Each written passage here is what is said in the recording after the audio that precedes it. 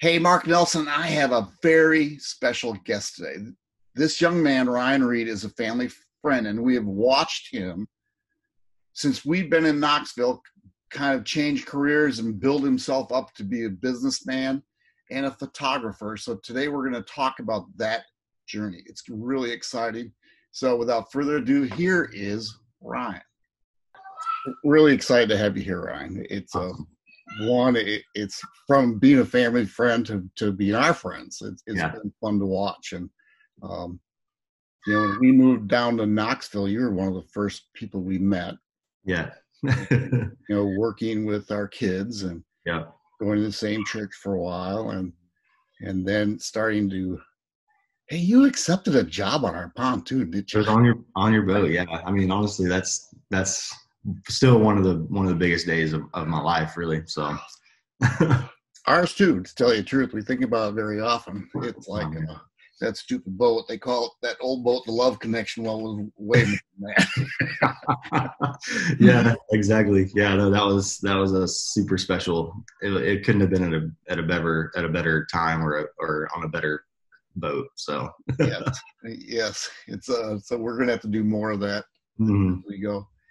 So, Ryan, when we first came down here, you were working for a chiropractor, Mhm. right? With Sarah and Michael, our kids, and Yeah. then you went. You got this new job. What was the new job? It was working at an advertising agency. At that time, 4 years ago or so, the advertising agency was still considered a small ad place, but over the last 4 years, it's grown three times as big. The clients are all over the world, and yeah, I accepted a job to be a photographer for them. So yeah. Were you doing your personal? Were you running a little business as a photographer? I can't talk. Were you running a business as a photographer too at that time, or um, freelancing on the side, or? Yeah, I was freelancing on the side. I mean, from working at a chiropractic office to getting to be the photographer at a big time ad agency, the journey is kind of interesting because I went from the chiropractic office, kind of selling these deals to get people into the office as more of a salesman, and then that kind of trickled into creating content for the office itself. And that's whenever I started really doing more video production and photography and marketing, stuff like that. And then that kind of went away. And then I think it was the year, I think it was 2015, because I remember we had our second child during that time, Beckham, and he was born. I think that year I had like 5 different jobs or something like that. It was just insane. It was everything from the chiropractic office that ended, but then it went to I was a tour guide at a zip line place in Gatlinburg. I To remember that. Yeah, and which was super fun. But I was like an hour and a half away from home, and my wife Kayla was uh, 8.5 months pregnant. So I was like, I got to get closer. And then there was that time where I was just like waiting tables, just kind of doing whatever I could to pay the bills, but also to be closer to Kayla for whenever Beckham arrived. And then it was like I was at there's Kayla, by the way. Yeah, she's going probably on to get Daisy right now. She just woke up, um, but yeah, then there was a time too where I was working as I was building floors for a manufactured home company. And Oh, that's right. I remember. yeah, there was all that within the same year. And at the same time I was doing freelance photography. I was shooting weddings and really anything I could to kind of make ends meet. And that's kind of how I got into the advertising world, is that I was with a buddy, and I asked him if he could help me shoot a wedding. And those meetings leading up to the wedding, he saw a bunch of potential in me just as a professional, and encouraged me to apply at this company, and I did, and got the job. And it really just changed the trajectory of my life and my career. Oh, that's so cool. So you kind of at that time, if I remember, you kind of stopped doing as much photography, right? Because you're doing your own Yeah. thing. Yeah. I got hired there actually to shoot video, which was not really what it would say that I was passionate about. I was more passionate about still photography. And so when I started there, it kind of, I was, nobody knew who I was. My reel that I sent in to them was basically family footage of the kids, at the house. I didn't have a bunch of experience in that at all. But they saw something in me. I have no idea. And then that kind of trickled into like, hey, we need somebody who can just focus on photography. And that's kind of where I stood up and was like, I would love to do that. So that's when it kind of started ramping up again, more photography. Oh, cool. Cool. Now we're in a crazy world right now because it's I teach, so I'm just going back. But this COVID-19, we had talked earlier that I was out of school since I think March 11th, Yeah. and this affected you too, didn't it? Yeah, for sure. Our department was, we have about five or six of us who focus mainly on, content creation. So, I'm the photographer, but we have this group of editors and directors of photography focusing on video, and our whole department. Just because everything we do, we have a big group doing it. We're in a studio with 12 to 15 people and talent from different cities and stuff like that. So when all this kind of went down, they sent us home and was like, hey, just kind of wait it out. And as it got on and progressed, about 2 weeks or so into it, they furloughed our whole department. And they've kind of trickled back in. I think there's a few shooters who are back at it, but yeah, it was March 17th, I think, was the last day in the studio. So yeah, it's been over 100 days at home. So it's been wild for sure. I know I can hear the noise in the background. Yeah, I just got a text message actually from my wife that said if they get too loud, let me know. So let me know if it's too distracting. I can tell them to be quiet back here. Yeah, you got great kids. They don't distract me. Yeah. I think it's funny. So being furloughed, because here's what I'm seeing. It's like, I follow you on Instagram. And I see you on Facebook. You're on Instagram more though, aren't you? Yeah, I'm better at it. Facebook to me, I don't know. I haven't figured it out yet. It's just I attach my Instagram to my Facebook just so the pictures and stuff that I share go there, because there's a whole different audience for me, like mainly, relatives and stuff like that from different states. But yeah, Instagram is kind of where I feel most at home.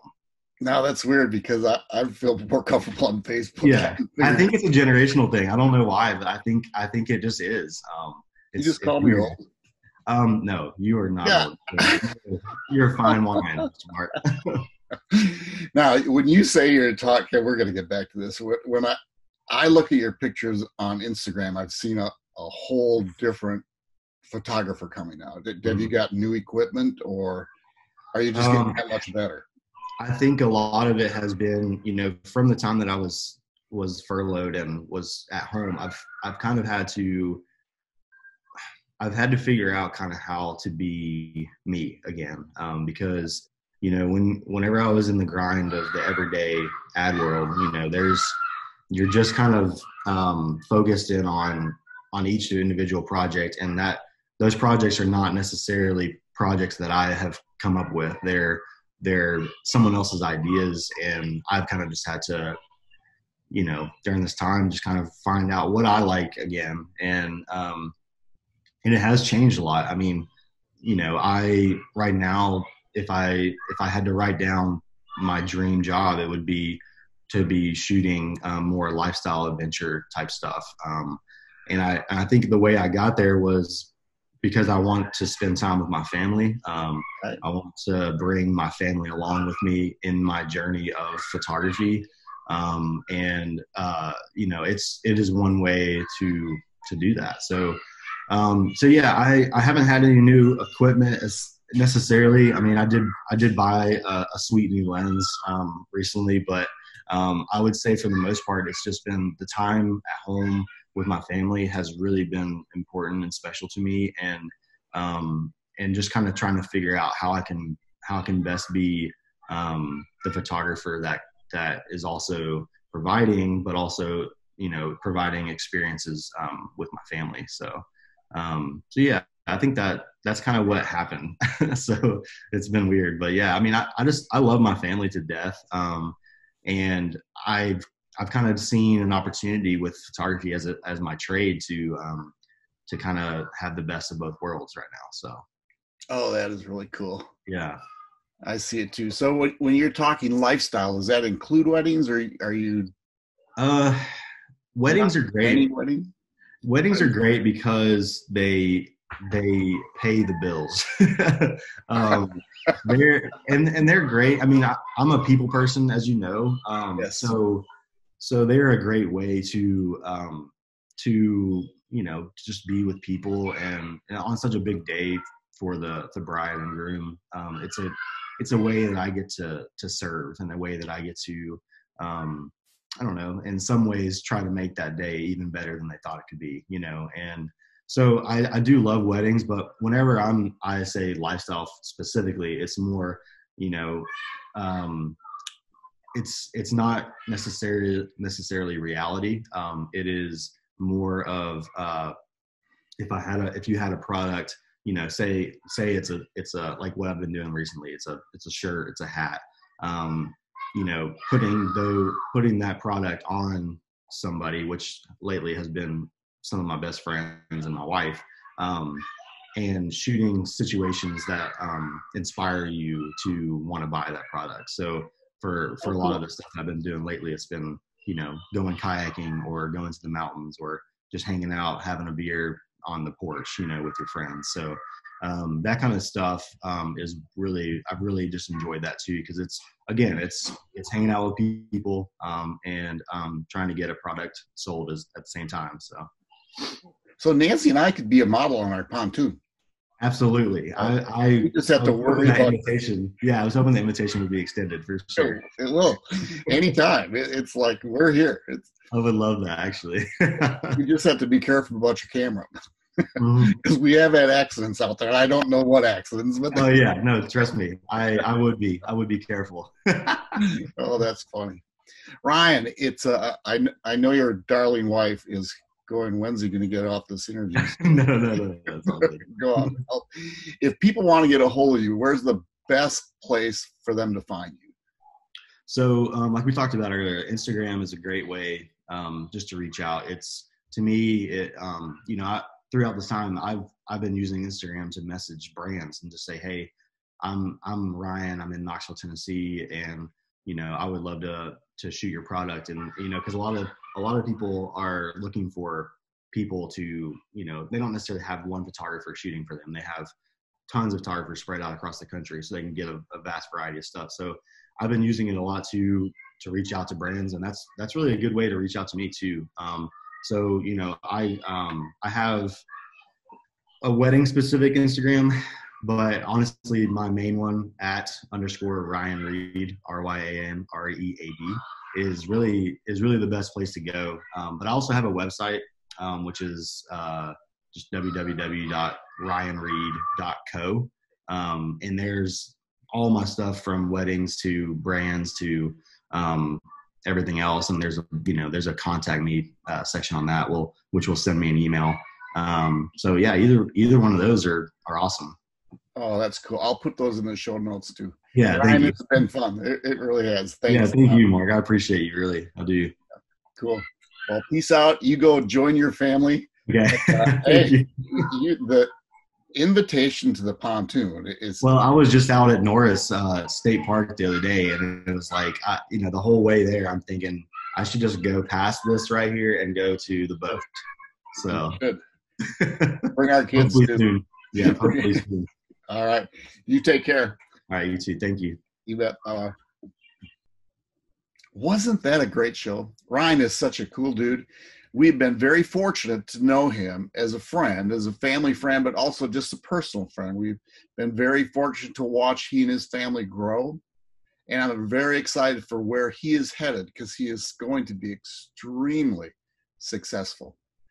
I'll put how you contact him in the show notes. Remember, he has his own website, ryanreed.co. And on Instagram, it's __ Ryan Reed, I believe, but it'll be in the show notes. You all take care. Thanks, and we will talk again soon. Bye.